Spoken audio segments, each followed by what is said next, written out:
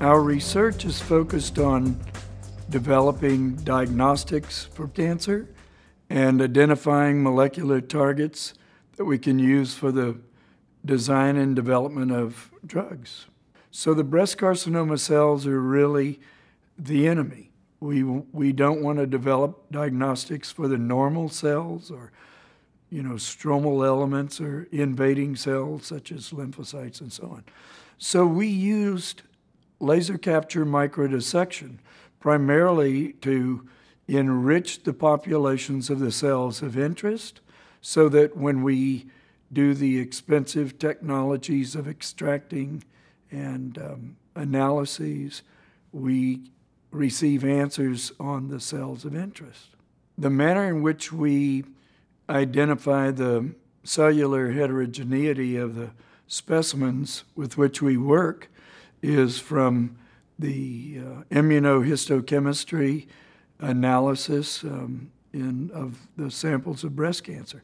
I work with human breast cancer and biopsies of breast, ovarian, and endometrial cancer, and cellular heterogeneity is patently clear when you look at this under the scope. We found that with the LCM instruments produced by Arcturus, we could literally focus on the cells of interest. Much of my work deals with very small numbers of cells. We cannot have contamination of the surrounding cells, and so our early work with the Pixel 2e, and others allowed us to, almost like an artist, pick out the individual cells of interest. Now we've expanded to larger populations of cells using other instrumentation. The principal ways in which LCM has enhanced our work and certainly advanced our understanding of breast cancer and the other cancers that we study is that we've been able to specifically define genomic subsets that are correlated with clinical responses.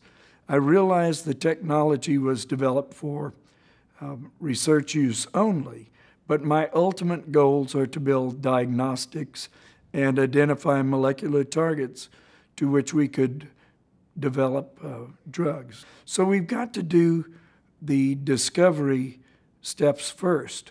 And in fact, LCM has been a marvelous discovery tool for us so that we can now move forward to the more clinically associated technologies.